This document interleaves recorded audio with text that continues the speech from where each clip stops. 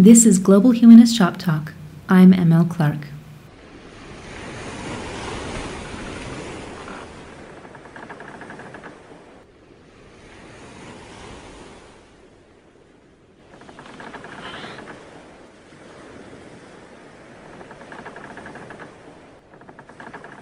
Back in episode 2, How Countries Make Themselves, I encouraged us to reframe early European colonial expeditions as not much different from the formal corporate charters given to the East and West India trading companies, which would go on to sow oppression and destruction in wide swaths of the world. The legal difference, such as it existed, was superficial. States sanctioned private enterprises which then operated with significant individual impunity, sheltered by the broader legal mandate under which all participants operated. At the time, savvy listeners might have wondered if I was talking about state capitalism, a slippery term most often given to countries that run themselves directly as corporations, with the government extracting economic value from its citizen workforce or otherwise controlling its range of economic activities through nationalized enterprise. The term can also refer to countries with economies that, while ostensibly private, are still ultimately subject to government intervention and which must adhere to fairly invasive state policies. You can hear the slipperiness in that term, though, can't you? Stretched far enough, the idea of state capitalism can be made to include almost every modern government, which is, for the purposes of this series, entirely the point. In part 3 of his 1880 work, Socialism, Utopian and Scientific, Frederick Engels identified the modern state as precisely that, quote, a capitalist machine, the state of the capitalists, the ideal personification of the total national capital, end quote. But where Engels is especially charming is that he considered this state of affairs to be a breaking point in human progress. He described this system as one that not only devalues the worker but also makes the bourgeoisie ineffective to the point of irrelevance, a class of people that, quote, has no further social function than that of pocketing dividends, tearing off coupons, and gambling on the stock exchange, where the different capitalists despoil one another of their capital, end quote. He also describes the existence of trusts, wherein, quote, freedom of competition changes into its very opposite, into monopoly, end quote, which he further describes as an exploitation so palpable that it must break down. In other words, he saw this system as so broken that it couldn't possibly go on.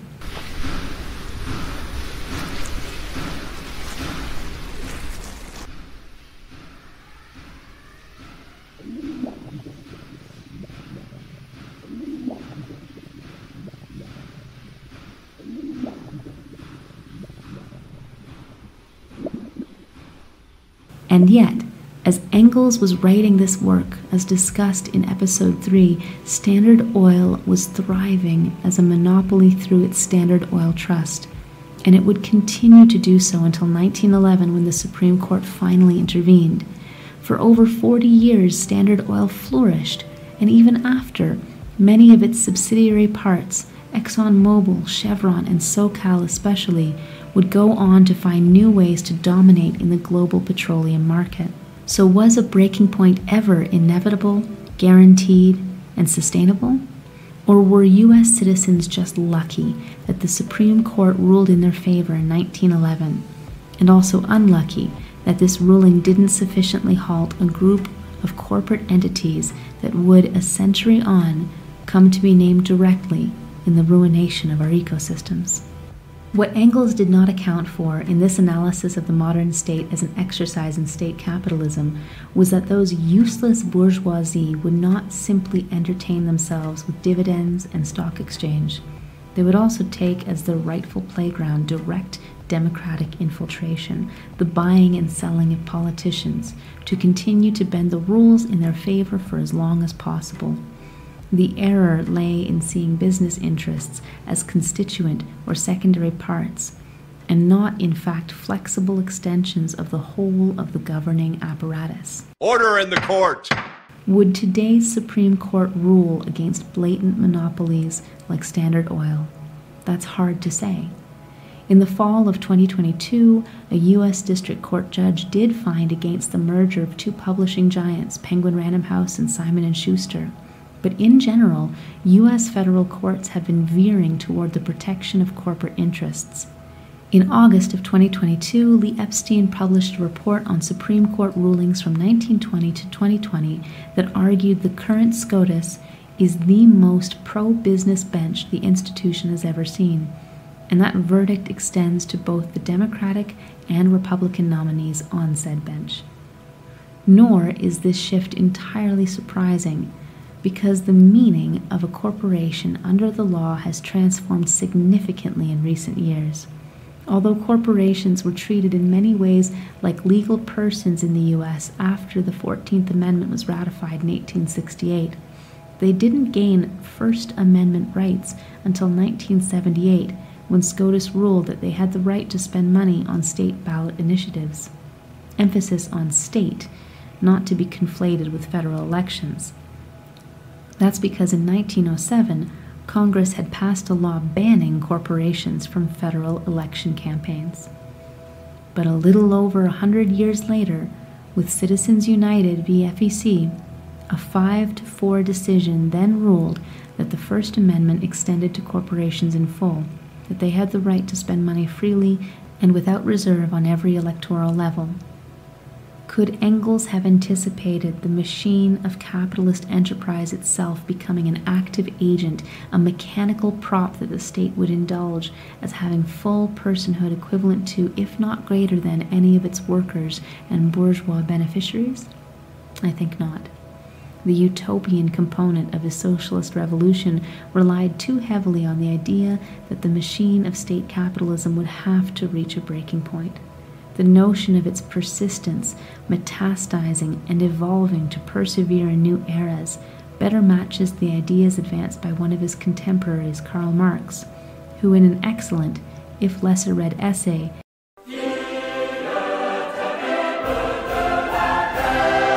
The 18th Brumaire of Louis Bonaparte, perfectly illustrated how one era of revolution could easily give birth to the persistence of old social orders under new and more insidious cover.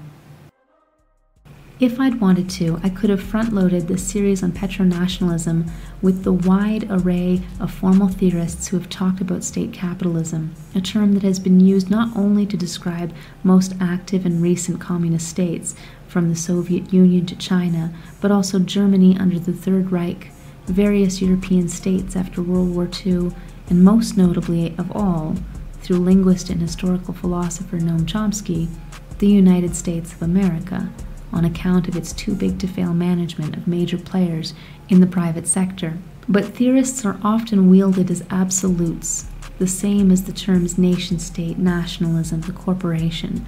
All of it has such a heft of authority that often glosses over the arbitrary nature of our delineations of period and social contract. Today we're talking about two more arbitrary delineations, capitalism and communism, and the way these references to state practices have overshadowed the very similar imperial expansionist work that many countries in the 20th and 21st centuries have been doing, in strong part to secure access to petroleum and gas products, and with them, the lifestyles and military might that they secure.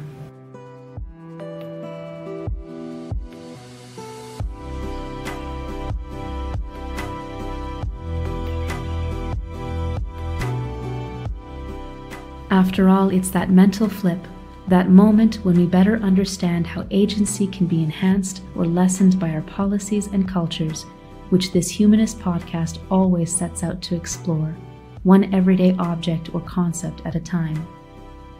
You're listening to Global Humanist Shoptalk, and for 6 episodes, we're extracting a deeper understanding of contemporary global politics through a study of petronationalism, the formation, maintenance, and advancement of countries through the oil and gas industries they have created, traded in, and otherwise leveraged for international power, at cost to the humans in them all.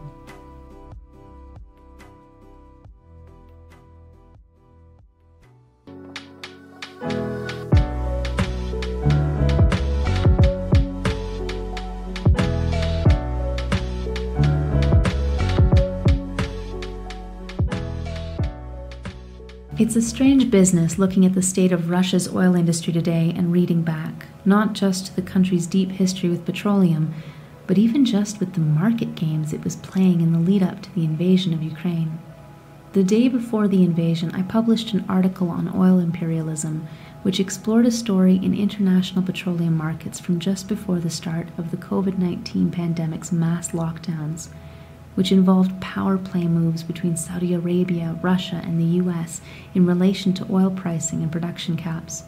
I knew when I first wrote the piece that we were on the verge of an invasion, but I wanted to stress that we had already been at war, an often sidelined but no less vicious war playing out in our global oil economy. So let's go back a ways to the dawn of the second half of the 20th century, the Cold War 50, a series of decades when Western capitalism was supposedly putting up a mighty fight against communism in the form of the dreaded Soviet Union. But let's revisit this critical turning point with petroleum primarily in mind. We're going back specifically to 1948, when U.S. President Harry Truman signed the Marshall Plan into being, a 4-year aid and recovery program for 16 European nations. This was a monumental gesture, a little over $13 billion in total. But of course, it wasn't a purely altruistic move, and the U.S. wasn't just giving money to the countries it served. Rather, it created counterpart funds for each of the member nations, with strict rules guiding their use to purchase materials often delivered through U.S. networks. In essence, what the U.S. was buying wasn't just restored peacetime Europe, but also increased economic mobility and centrality in the global marketplace. Moreover, each country was required to set aside around 5% of their counterpart funds for U.S. use. Sometimes this involved the U.S. expressly asking the country to fulfill a scarce material need back home. But mostly it involved setting up CIA operations all across Europe, which in turn prioritized entrenching European resistance to the Eastern Bloc. This is important to keep in mind when talk of the Marshall Plan mentions that the USSR was not interested in supporting the venture. Why on earth would it back a campaign of economic infiltration that prioritized U.S. espionage in the region? But another critical component of the Marshall Plan was the $1.2 billion expressly put to use buying crude oil and refined petroleum products from the Middle Eastern industries. By 1950, oil from the region made up 85% of Western European imports, up from 20% before the start of World War II. And by 1952, that number was in the high 90s. Again, though, the countries themselves were not directly arranging these trades. Everything was being done through U.S. counterpart funds, and in this way the U.S. had directly involved itself in Middle Eastern petroleum concerns.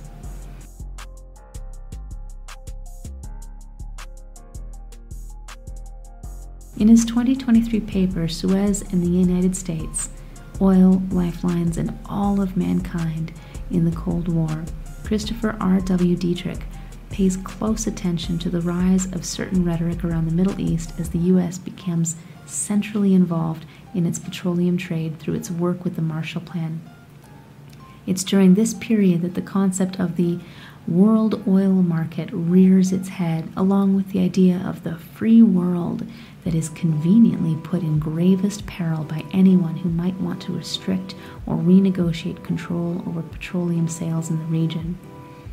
Indeed, as Dietrich argues, U.S. officials, quote, painted the potential loss of oil in alarmist terms and almost always connected oil supply with the nation's success or failure in the Cold War, end quote. Relatedly, European society was treated as hanging in the balance, such that any threat to U.S. dominance in Middle Eastern oil affairs was tantamount to risking the collapse of Europe itself. It's such a clever bit of propaganda that you might have missed the Western gloss it contains, might have skipped over the region itself as a point of human agency to see everything in terms of the U.S. versus Russia. That was, of course, entirely the point.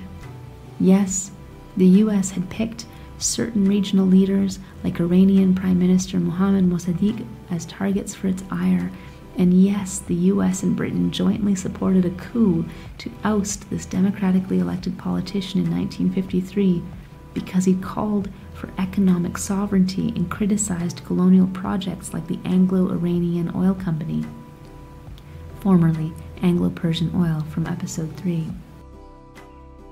But they justified this behavior in light of those two aforementioned notions, the idea of a deeper war that needed to be won against the menace of the Soviet Union and its Eastern Bloc communism, and also this utter flattening of a region of richly diverse Middle Eastern peoples to a vague notion of a world market, which conveniently allowed Westerners to treat the region's resources as if they were a global entitlement. If the free world needed this petroleum, well, anyone, even and especially local leaders who stood in the way of the US and Europe, was clearly an enemy of freedom itself. And of course, this rhetoric extended to later crises around the Suez Canal, which in the Middle East was central to local national sovereignty, and which in Western propaganda had become a convenient geopolitical center for its discourse about what really belonged to the world, aka to Britain and the United States. Cutting a path through Egypt, or Misr as it's called in Arabic, from the Mediterranean to the Red Sea, this artificial construct built in the mid-19th century offered the shortest maritime route from Asian countries to Europe, and it is still the lifeblood of many modern shipping routes. But the Suez Canal was also very close to the Soviet Union, which made it the perfect place for the US to play out its anxieties of communist forces trying to take over the free world, even though that free world was itself a body of Arab sovereign states around the waterway that wanted very much to be rid of Western interference and the right to develop their own national economies around local oil. In the Suez Crisis of 1956, it wasn't communism that halted oil transport along the canal. It was Arab countries protesting Western encroachment on local resources. In the process, ironically, the region's actors also triggered the US's more overt launch into the global oil trade from petroleum in the Americas, as it began supplementing losses from the Middle East during these oil blockades.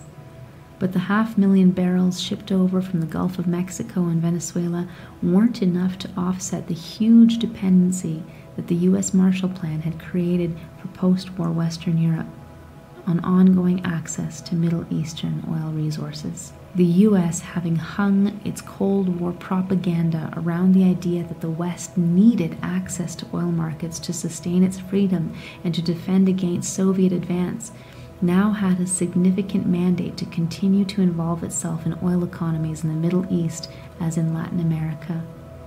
In Western Europe, well, it had a major quandary on its hands.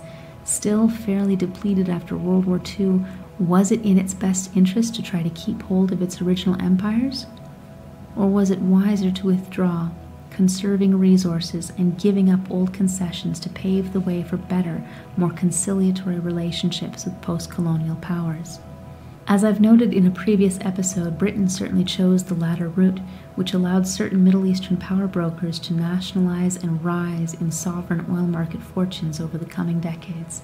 But the gap left by Britain retreat did not sit as peaceably with the US amid all its Cold War rhetoric, and as we'll see in episode 5, Iraq, Venezuela, Qatar, and Morocco, the US engaged in a fairly brazen set of military campaigns to regain control of petroleum in key Arab states.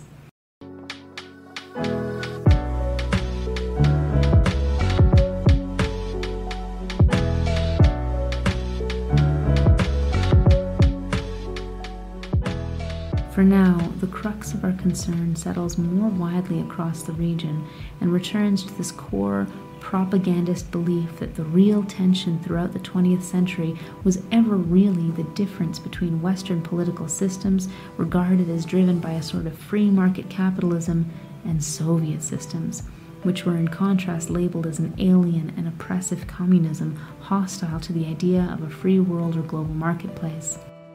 In the Middle East, spanning from African to East Asian nations fortunate or unfortunate enough to have struck upon significant petroleum reserves, this whole Western conceit of a war centrally between capitalism and communism routinely, for decades, glossed over the much more coherently localized ambitions of Arab peoples to decide their own futures and to reclaim land that had been given by past rulers in legal concessions of up to 75 years to foreign corporations for oil. The entire time that folks in the West spoke grandly about self-determination, freedom, and liberty, these were precisely the principles that Western corporations felt were threatened by local political discourse.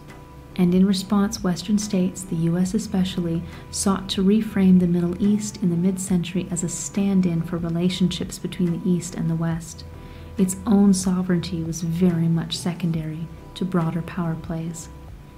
Today, Russia's war in Ukraine echoes some of the lessons that went unlearned in the middle of the 20th century, not least of which being the danger of over-reliance on a single external region for one's energy resources. But in the interim, the U.S. continued to define itself and to moralize around its global petronationalist enterprises.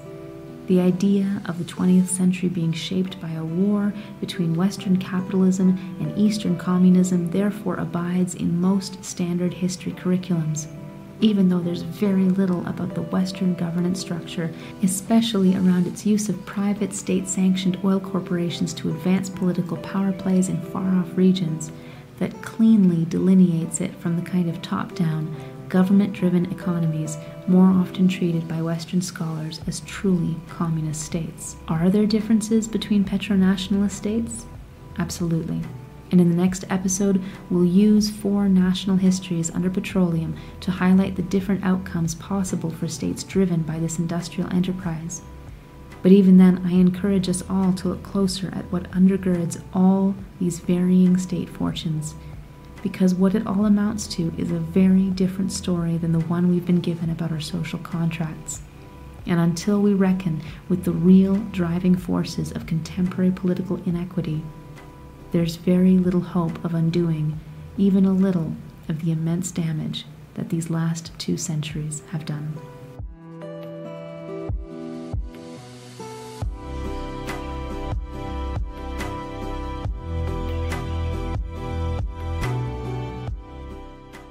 This has been Global Humanist Shoptalk with M.L. Clark. Maurizio Ferraz is my one-man dream team of an audio production specialist. Studio space and resources were provided by Agencia El Grifo, and all further credits for cited and referenced content can be found in attached episode notes. All of this would not have been possible without my patrons, the vast majority of whom support me through Patreon. You can also follow my work at Better Worlds Theory, a weekly newsletter at mlclark.substack.com. None of us excels without the support of a community, and I am deeply thankful to have found mine. Be well, be kind, and seek justice where you can.